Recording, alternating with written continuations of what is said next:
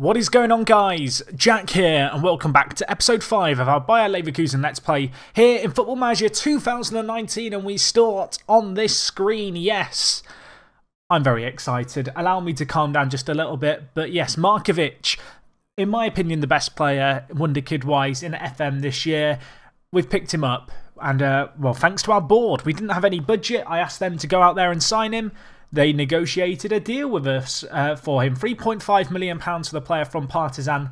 The best centre-back in the world in FM terms, in my opinion. Definitely biased. Of course, a player who I featured in my top 10 Wonder Kids video at number 1. I'm very excited to get this guy in. He's going to be a great backup centre-back option, and I'm not sure exactly how we're going to fit him in the team, but the opportunity to sign him was presented to us. I'm going to take that with open arms every day of the week. Anyway, since you were last here, we have played a number of games. You can see today we're going to be taking on PSV in the Europa League. In terms of what's been going on in the Europa League, you can see here we are top of the group by 3 points over PSV, and we are going to be playing them today to decide who gets the number 1 seed in the group. Of course, if you finish top of the group, you'll always be drawn against a team, or nearly always be drawn against a team who finishes second. And in the Europa League, it's kind of important to, finish as well in the group as you can, because of course, the teams who finish third in their Champions League groups also joining the competition. So yeah, we'll see how we get on. Big game for us. Since we're last here, we've actually played 5 matches. Last episode, of course, the 3-0 emphatic win against Hoffenheim.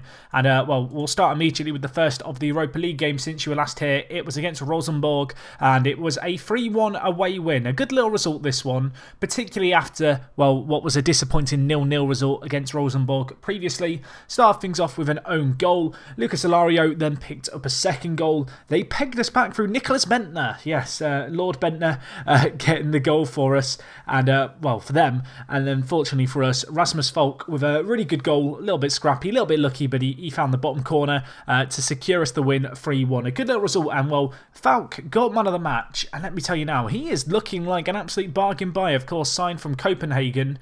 And I'm excited to see what he can continue to do here. Anyway, the following game, not so positive, I'm afraid. We took on Leipzig, a team who were very much up there fighting with us at the top of the table. And well, as you can see here, they won 4-1. Aranguiz opening up the goal scoring in the 3rd minute from the penalty spot. And it remained 1-0 until the 77th minute, where we decided to spontaneously combust defensively. And to be honest, we conceded the first goal through Werner. The second goal, I don't know what to say about the second goal. You can watch it and make your mind up about it. And from there, it was just a collapse. It was one of those things where as soon as we went 2-1 down, heads dropped. We just stopped playing for the last 10 minutes of the game. And, well, you can't afford to do that. This game should have been a lot closer than it was. But ultimately, the floodgates opened. Leipzig punished us. I want to move on and forget about this game. But at the same time, I don't know, you've got to ask questions over the team's mental fortitude when we collapse as badly as we did here. A really disappointing result. And with this result and one other in the Bundesliga, we are falling just a little bit off the pace.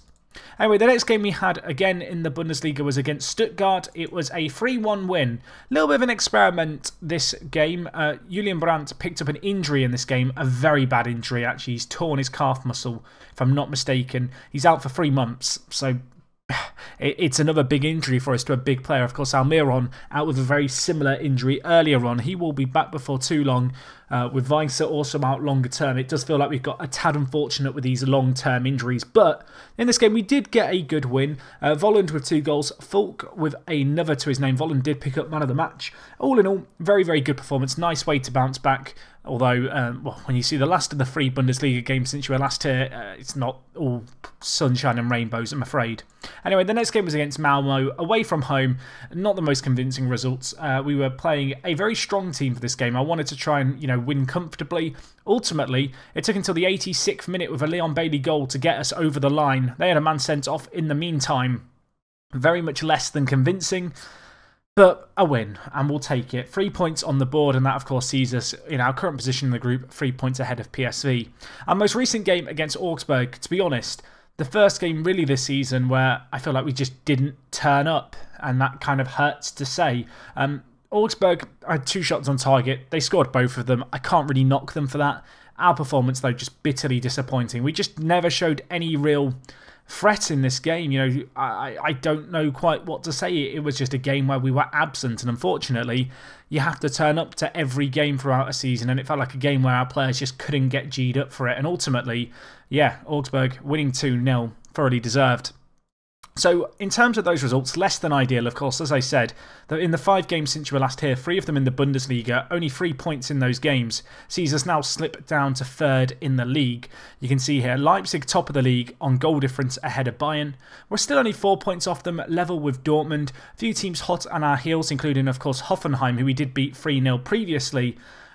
All in all, still okay. We're still aiming for top 4 this year. That is the primary goal.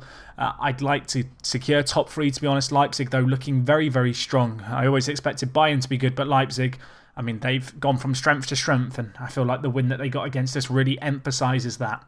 So a little bit of cause for concern there, but, well, the Bundesliga, not what we're going to focus on right now. Instead, we're going to focus on the task at hand, which is PSV at home.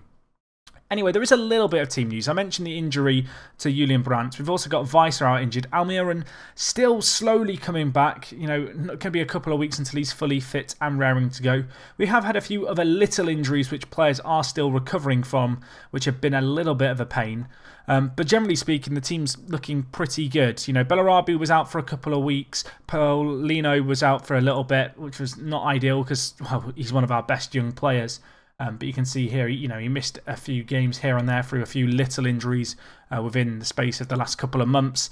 I'm hoping that we're going to be able to bounce back here and get a good performance. We are not that far now off the winter break. I think the last commentary we'll do before then will be the next episode, where we'll probably do kind of a look at the first half of the season so far, maybe reflect on things, room for improvement, try and work out exactly what's going on. But really, today, we want to focus on the here and now. We need to improve. We need to beat PSV here. They're not going to be pushovers. They are a good team, the Dutch side. And, well, after some of the form that we've shown as of late, I'm hoping that today is the day where we can really bounce back and show, well, ourselves what we're all about. The team, I didn't really talk about it that much, but it's pretty good fitness-wise. We're going to go with this team, which is a little bit rotated still. But, well, we are in a good position here. Of course, a draw would be good enough.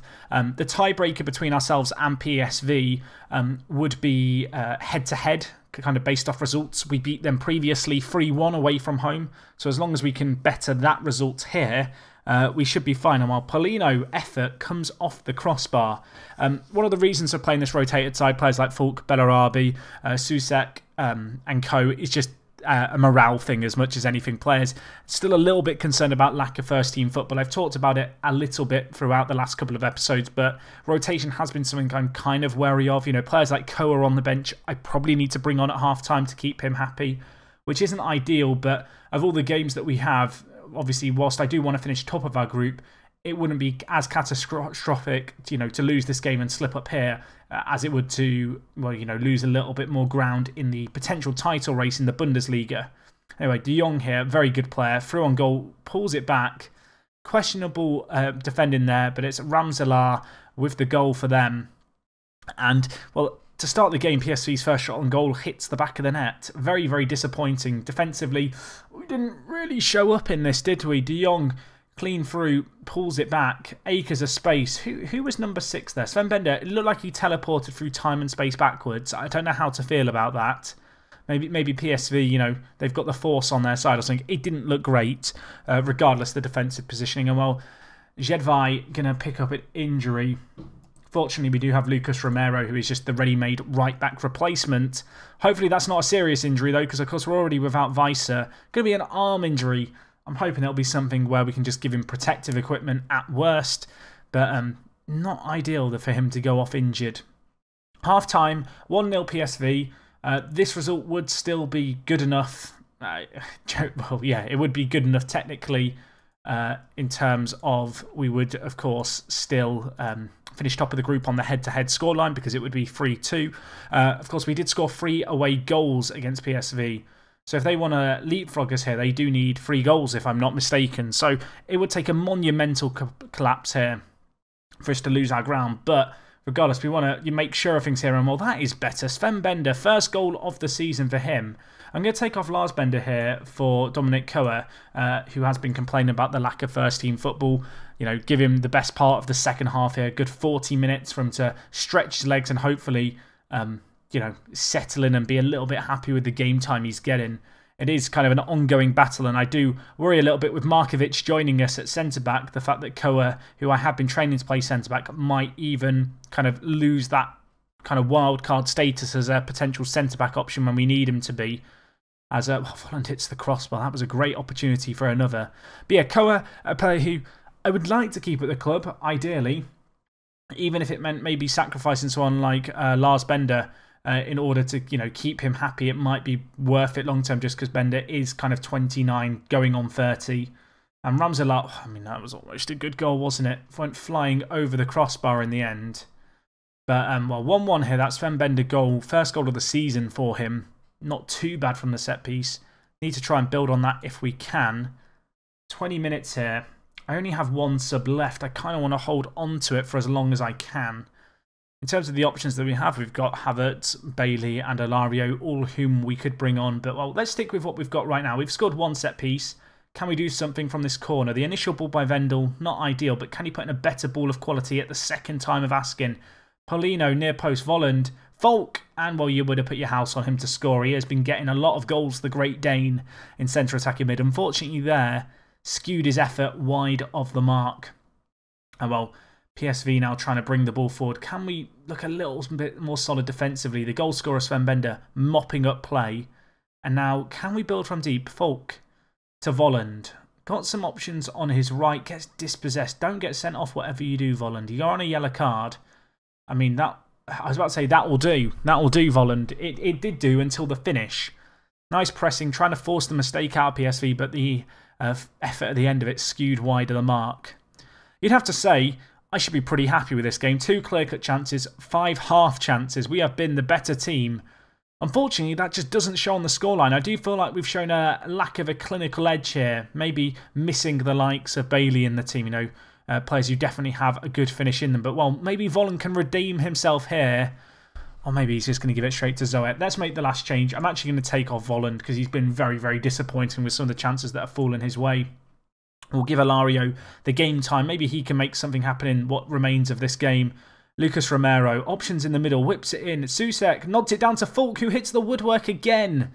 We have hit the woodwork 2 times here. We've had 3 clear-cut chances, 6 half chances. Is it fully cleared?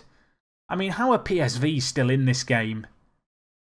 We have lacked at times that killer edge to really, you know, win a game like this and just bowl teams over. I mean, Vendel, last kick of the game potentially, the free kick, saved by Zoet again.